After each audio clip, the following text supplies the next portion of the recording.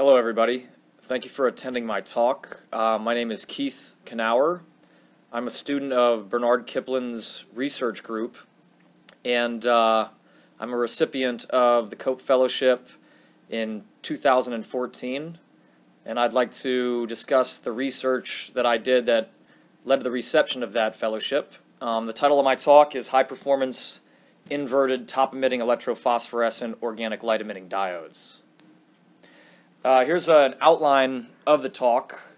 So my hope is that you walk away with both an understanding of the research I did, but in addition, an understanding of the technology of organic light-emitting diodes, how it works, and what the major application areas are. So I'd like to motivate the talk with applications. There are two major applications for organic light-emitting diodes. The first and major application area is full-color high-definition displays, such as cell phones and television screens. And the second is solid-state lighting. So what is an organic light-emitting diode and how do they work? An organic light-emitting diode is an electroluminescent device that consists of organic semiconducting material placed between two electrodes, an anode and a cathode. Their operation can be described by four high-level steps, as shown in the diagram. The first step is carrier injection, where electrons are injected from the cathode and holes are injected from the anode. The second step is that under the influence of an electric field, these charges migrate toward the center of the organic material between the two electrodes. These charges become coulombically attracted in an excited state known as an exciton. And these excited states can decay, resulting in the emission of the photons that you see. Modern-day OLEDs are multi-layer devices with a total thickness of about 200 nanometers. Each of the layers within the OLED is chosen with a specific function in mind. The electrodes are materials with work functions that promote the injection of their respective carrier. In the case of the anode, it's holes. In the case of the cathode, it's electrons.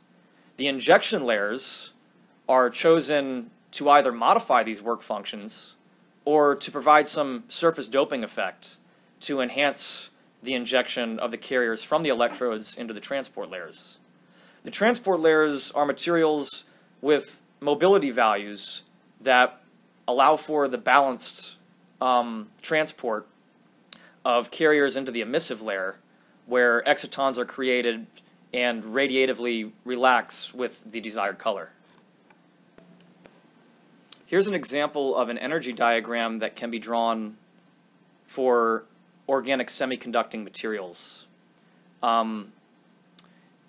We draw these with what are called HOMO bands and LUMO bands. The HOMO band stands for highest occupied molecular orbitals, and the LUMO band stands for lowest unoccupied molecular orbitals.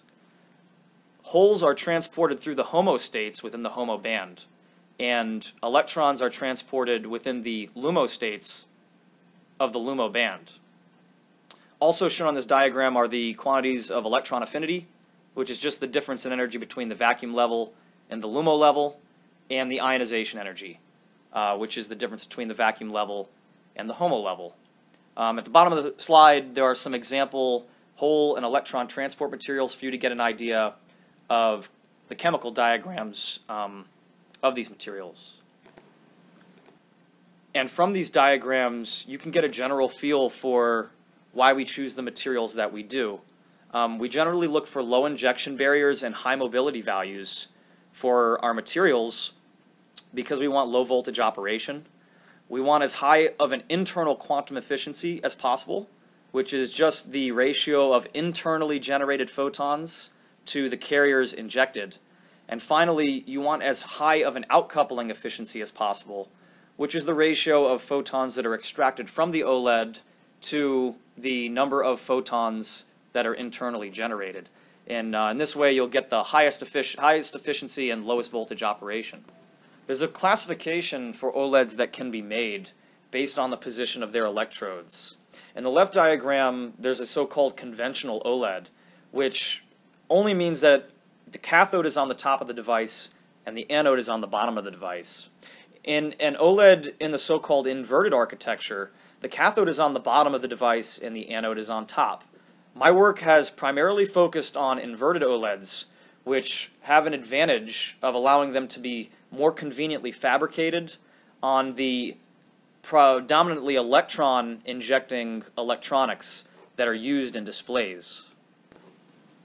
Inverting these OLEDs has also allowed us to take advantage of where the light exits the OLED. OLEDs can be either bottom-emitting or top-emitting, as shown in the diagram below, but there are some advantages to top-emitting OLEDs. In bottom-emitting OLEDs, the light has to exit through a transparent substrate such as glass and a semi-transparent bottom anode, which is typically indium tinoxide. And in exiting through these substrates in a bottom-emitting OLED, a lot of the light is trapped. Up to 75% of the light, in fact, can be trapped. So making them top-emitting helps to avoid trapping within these transparent substrates in bottom-emitting devices. Also, we've moved away from indium tinoxide electrodes in favor of thin metals, which allows us the advantage of using these in flexible applications. Also, top-emitting OLEDs can be used on opaque substrates, and specifically in displays, again as shown in the diagram below, you can maximize the emissive area because you can have the OLED extend over the driving electronics in an active matrix display, maximizing the so-called pixel aperture ratio and allowing you to extend the lifetime of the OLED because you don't have to drive each individual OLED very hard to attain a desired brightness on a screen. Here's a simple flowchart of the fabrication process that's used to make these OLEDs. I'll cut 1 inch by 1 inch glass slides and clean them through ultrasonication in different baths, distilled water and soap, distilled water, acetone, and then IPA. Take those 1 inch by 1 inch glass slides, plasma treat them in an O2 plasma system, spin coat P.PSS. This is a polymer that after it's deposited on the glass basically helps to allow for the cathode that's later deposited to be deposited very smoothly on the glass substrate.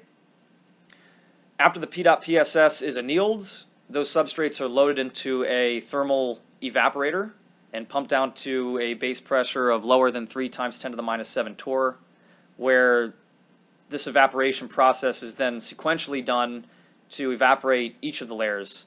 And finally, when the devices are unloaded, they're unloaded directly into a nitrogen-filled glove box. This nitrogen atmosphere protects the OLEDs from oxygen and water, which would have a deleterious effect on their performance. Before I show my results, I'd like to explain the metrics for the data. The first is luminance, which can be thought of analogously to brightness. The equation for it is shown here. It's the spectral radiance integrated against the photopic response, which is the response of the human eye to visible light, integrated across the visible spectrum and multiplied by 683 lumen per watt.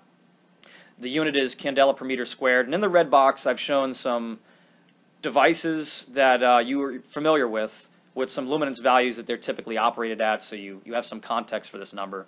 And also, the efficiency metric that I report is called current efficacy, which is reported in candela per amp, and it's the ratio of the luminance to current density. Historically, there's been a major challenge in making highly efficient inverted OLEDs, and this challenge is the difficulty of injecting electrons into the device. As you can see in the diagram below, a typical organic semiconductor will have an electron affinity of about 2.8 electron volts. In order to allow for a very small barrier, you can choose low work function metals like calcium or magnesium, but those are highly reactive. Using a less reactive electrode like aluminum, however, already results in a large injection barrier.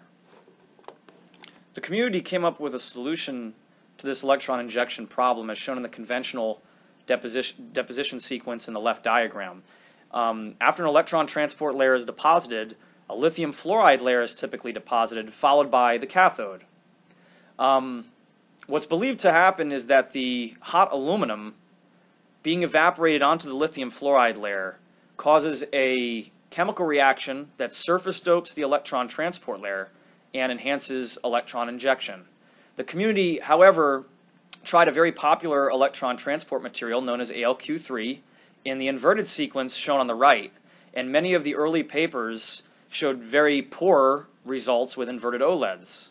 However, they made the conclusion that the inverted cathode sequence itself was to blame instead of the specific choice of electron transport material. And my work began when I decided to try higher mobility electron transport materials to see if those would allow for efficient electron injection, and that turned out to be the case. And after much optimization, we arrived at the device shown in the upper left corner, which we later published. As you can see, very smooth JV curve and very low turn-on voltage of about 3.4 volts. The current efficacy that we measured from this device, 108 candela per amp at 100 candela per meter squared, was twice that of the previous state-of-the-art devices that had been published, so we were very excited about this. The next breakthrough in our work came from the realization that this particular architecture was amenable to stacking. So the last classification of OLEDs I'd like to cover is the so-called single unit versus stacked OLED. A single unit OLED is shown in the bottom left graphic, and a stacked OLED is just a vertical stack of multiple single unit OLEDs connected by a connecting unit. And the advantage of a stacked OLED is that at any given current, you will get a multiplier of the amount of light you get out, the multiplier given by the number of light-emitting units that are stacked, where a light-emitting unit just consists of an electron transport layer, an emissive layer, and a hole transport layer. Getting more light at any given current provides an operational lifetime advantage because the degradation of OLEDs scales with the current that's put through them. Also, these stacked OLEDs allow you to very easily stack light-emitting units of different colors, resulting in an efficient way to mix colors. And I'll show you how you can make a white OLED by mixing different colors in the next couple of slides. But first, here are our stacked green OLED results that we published. We stacked two of the single unit green OLEDs shown on the left graphic vertically with a lithium fluoride aluminum HATCN connecting layer as shown in the right graphic. The JV curves are shown in the upper right. And in the bottom right is the luminance voltage characteristics. In the stacked OLED case, we've also, in a third device, not shown, added an optical outcoupling layer of 120 nanometers of a material known as alpha MPD to get additional light extracted from the device. And here you can see the current efficacy values plotted versus luminance. And I'd just like to draw your attention to the red area of the table below, where at 100 candela per meter squared, we're getting a current efficacy of about 205 candela per amp. And this is actually higher than the highest current efficacy reported for a 2-unit conventional stacked OLED. So we were very excited about that. And in the bottom right graphic, you can see some stacked OLEDs that we made on flexible Corning willow glass as one example application of these inverted top-emitting OLEDs. And the last thing I'd like to show you are some inverted stacked white OLEDs that we later published. We can take a light-emitting unit with the blue phosphor FERPIC and a light-emitting unit with the orange phosphor, iridium MPQH3, and vertically stack those to produce stacked white OLEDs. And here's the performance of these. The JV curve is shown on the left. Luminance versus voltage and current efficacy curves shown in the upper right. And again, I'd like to draw your attention to the table below with the current efficacy value of about 30 candela per amp at 100 candela per meter squared. These aren't the most efficient white OLEDs ever made, but it certainly allows room for further optimization.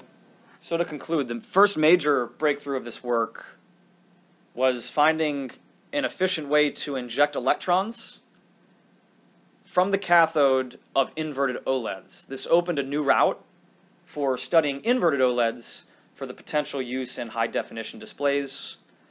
These inverted OLEDs currently define the state of the art in terms of performance, and their architecture allowed us to create the first stacked inverted OLEDs ever demonstrated, with these stacked inverted OLEDs combining the advantages of being inverted in design, top-emitting, and having a stacked architecture which has lifetime advantages.